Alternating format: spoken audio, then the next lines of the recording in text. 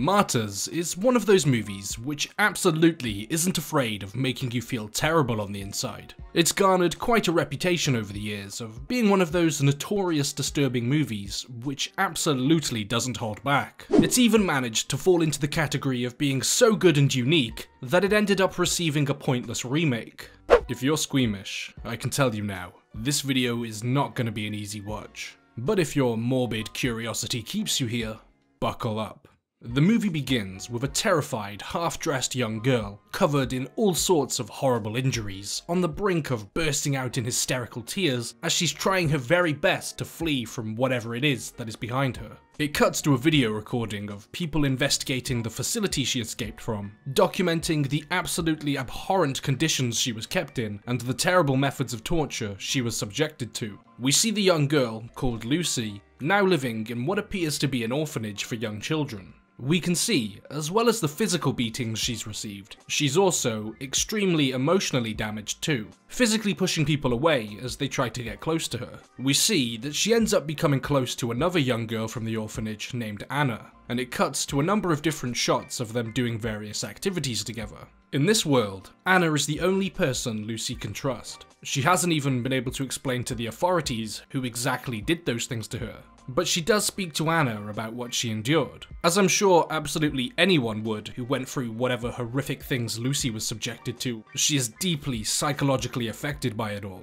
Anna finds her in a bathtub with her arms covered in what appears to be self-inflicted cuts, and every night before her and Anna goes to sleep, Lucy blocks the door handle with a chair. Apart from the threat of those people coming back to get her, we also learn why Lucy does this to the door at night. We see that her trauma is manifesting itself in some rather disturbing ways. She's tormented by a zombie-looking woman who is constantly trying to kill her whenever she appears. If it wasn't absolutely horrible enough what Lucy had to suffer through as a child, she's now being ruthlessly hunted and tormented by a demented-looking creature which takes every opportunity to try and kill her. It skips ahead 15 years, presumably 15 years of absolute mental agony and torment for Lucy. We're introduced to a fairly normal-looking family. A playful brother and sister who banter between themselves about the kind of stuff a brother and sister would, the mother attending to chores in the yard, fixing some kind of water pipe, and the father drinking his morning cup of coffee while the children eat breakfast. We spend the morning with this family while they eat breakfast together, playfully talking back and forth amongst themselves like your average family would. The doorbell rings and the father goes to answer it, then without warning and only a second or two of hesitation, the father is blasted by the force of a double-barrel shotgun and sent flying across the hallway. The mother runs to the commotion and is instantly shot through the torso. The daughter makes a run for it, but the shooter has the son cornered. She orders him to sit down and then asks him if he knows what his parents have done. After staring back at the woman in silence with visible terror in his eyes, he is also blasted through the gut. With one person left in the house, the woman starts to hunt down the young girl, firing through the top of the bed as she's underneath. The girl takes an opportunity to run for it while the woman is reloading. You think she might be able to make it, and then is shot through the back. It cuts to the killer, now crying and screaming, covered in blood, shouting at the corpses and asking, "How could you do this to me?" The killer is Lucy, and the parents are the people who kept her captive as a child and tortured her 15 years ago. After 15 years of extreme mental torment and suffering, Lucy has finally been able to track down the perpetrators of the horrific crime. But instead of having them arrested, or just killing the people responsible, she murders the entire family.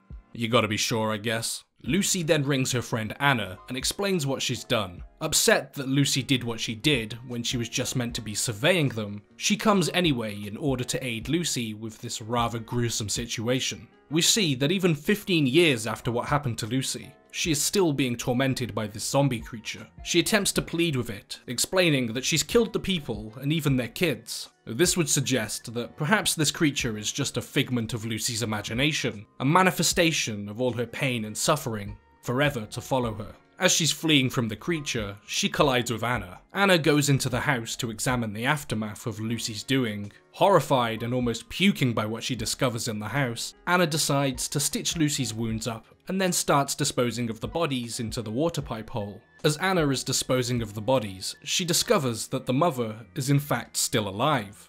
Somehow. Anna decides to try and hide that fact from Lucy so there can be no more death. Lucy is once again attacked by the woman zombie, before managing to be saved by Anna. Lucy is convinced that this creature should stop attacking her because she's killed all the people who inflicted this pain and suffering. Throughout Lucy's time in the house, was subjected to multiple flashbacks to her time being held as a captive. We see how she managed to escape her situation by causing one of the people holding her captive to trip over and break their ankle. As Lucy is making her escape, she comes across another woman who is also being held captive. Lucy says "I'm sorry" and then makes her run for it while leaving the woman behind. That woman is the zombie lady who's been tormenting her for the past 15 years. A manifestation of Lucy's guilt for leaving her behind to be presumably murdered. Lucy believes by killing the family, they will both be freed from their torment, and with the mother still being alive, that would explain why the attacks haven't stopped yet. As Anna is attempting to get the woman out of the house, Lucy discovers she is in fact still alive, and decides to rectify that by brutally and savagely caving her skull in with a hammer. It's finally done. Lucy has successfully ended the people responsible for her and the zombie lady's pain. The zombie woman is seen calmly approaching Lucy before then slicing both of her arms open.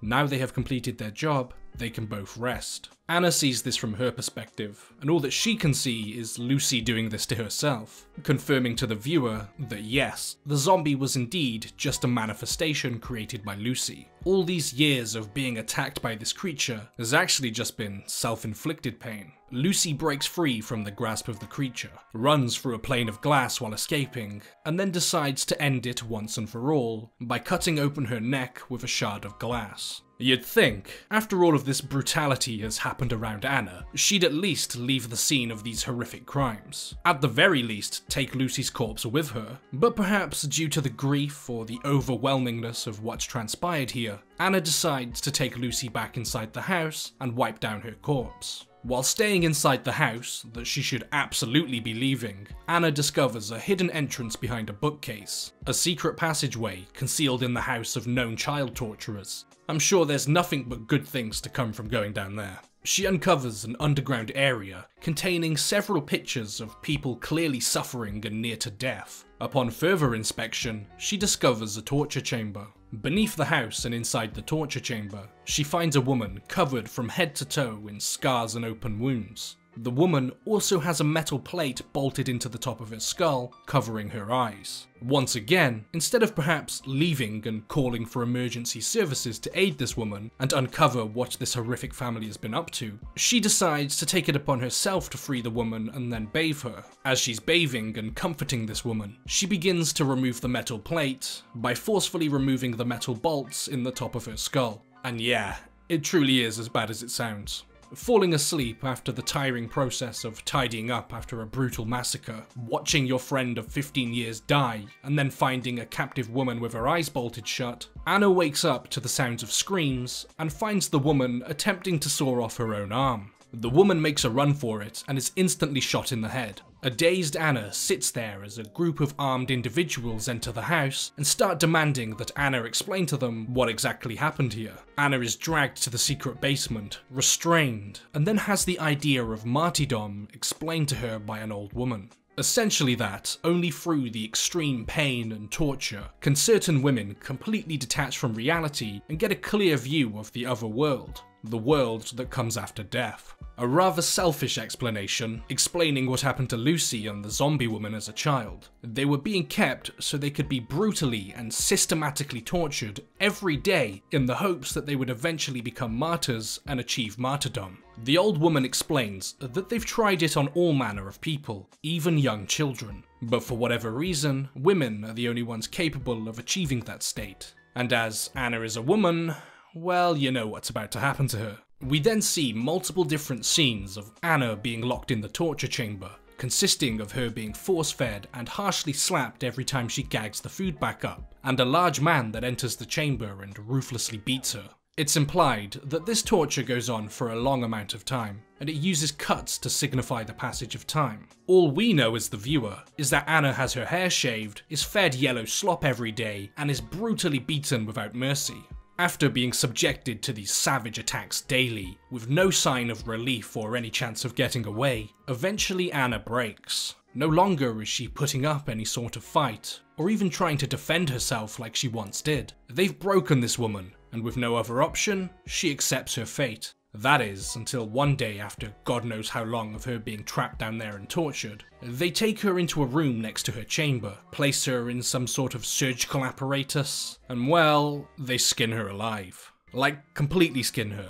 Everywhere except her face. Ow.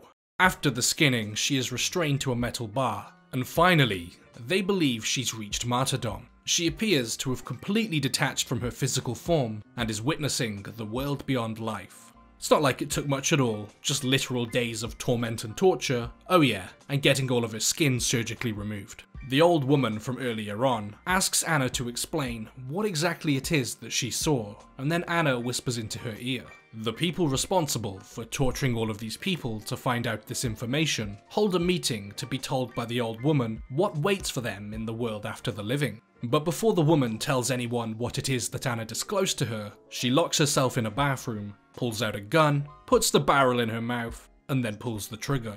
It then cuts to a skinless Anna lying in a pool of water, and then the movie ends. No conclusion for the people responsible for all of the torture. The truth died with that woman, and I can't imagine Anna exactly living for much longer.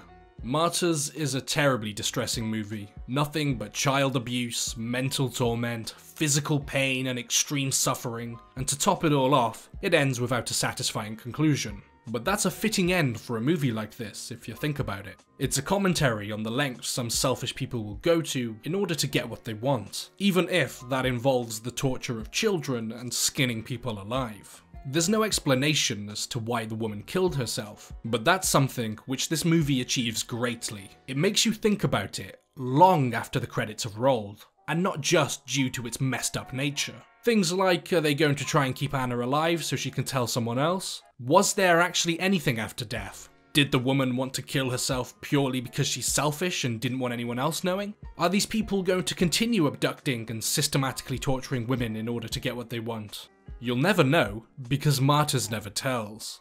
There isn't going to be a satisfying ending to a movie such as this. In the end, no one wins.